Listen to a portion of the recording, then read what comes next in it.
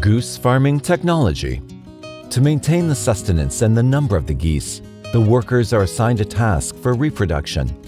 It is also ensured that geese receive timely grains and water. Similarly, to determine the breed of each goose, the eggs are categorized by assigning them distinct numbers and then are placed in the steam section for the early rise from the eggs.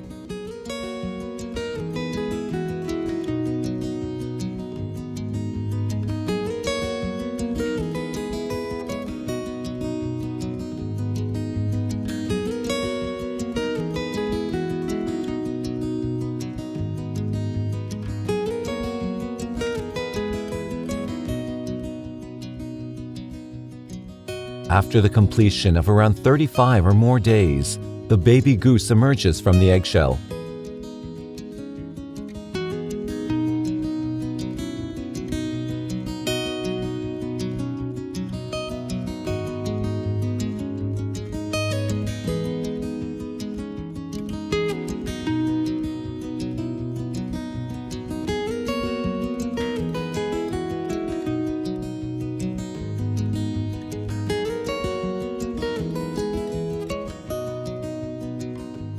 Then each goose belonging to a particular breed is specified by making various classifications.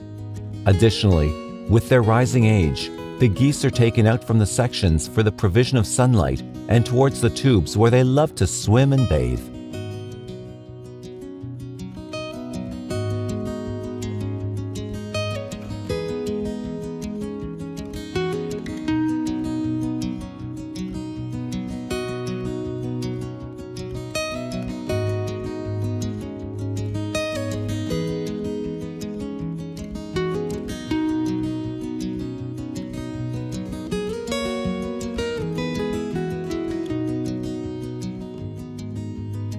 The geese are provided with fresh grasses, and the workers make every possible effort to provide them with a comfortable environment. It is guided that the breeders should be at least 1 year of age. Then these would be perfect for the mating process.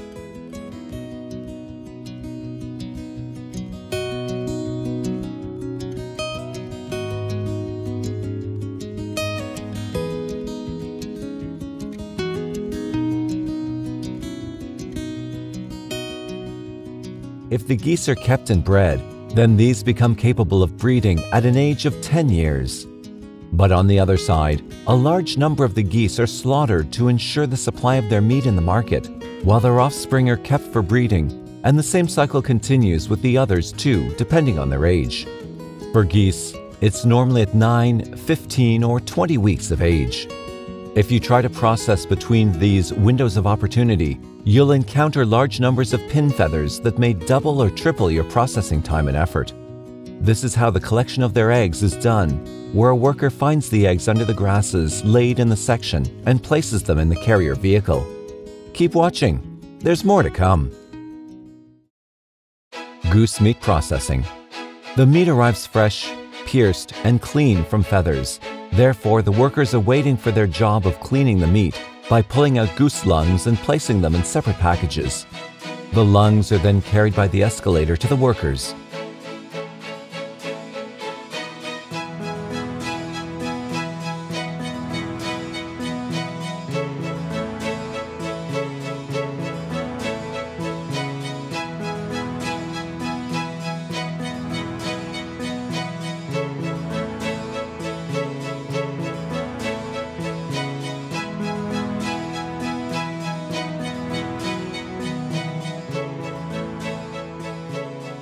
Simultaneously, the meat is also escalated, and the ones with the detection of low quality are parted and skipped by the escalator, while the ones passing the quality test are tied with rubbers by the workers with manual selection and placed in the tray for further processing.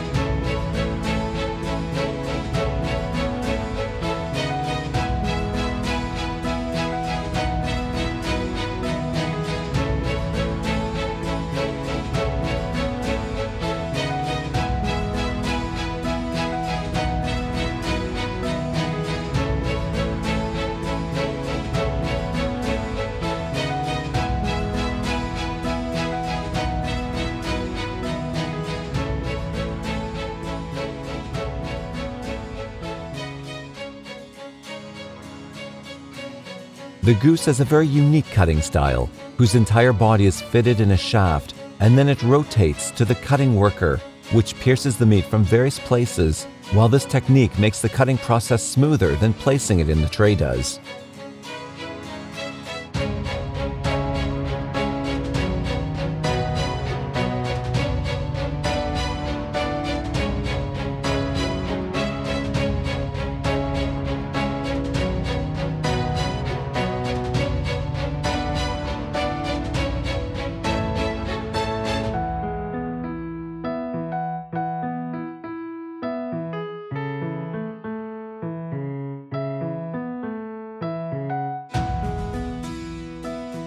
Ultimately, each part of the body is separated in a box, and the farm is able to supply the desired and demanded part of the body as per the needs of its customers.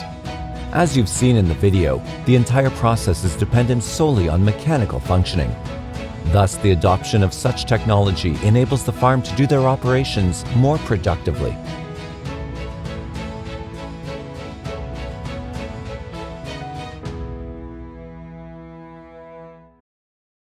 Feather processing. The feathers of geese are used as raw material and are used for the manufacturing of pillows and mattresses. The process goes with the injection of feathers in a vacuum glass, which is followed by a great compressive air, with a great propensity of air, which in return flows the feathers in the glass. This is done to smoothen the feathers, which will make the sleeping experience more flexible. The heavier structure of feathers can provide a pillow with better support for longer. However, the quill may also literally stick out of the pillow shell and poke you, causing discomfort. And the more feathers you lose, the more support you lose, negatively impacting the longevity of your pillow over time.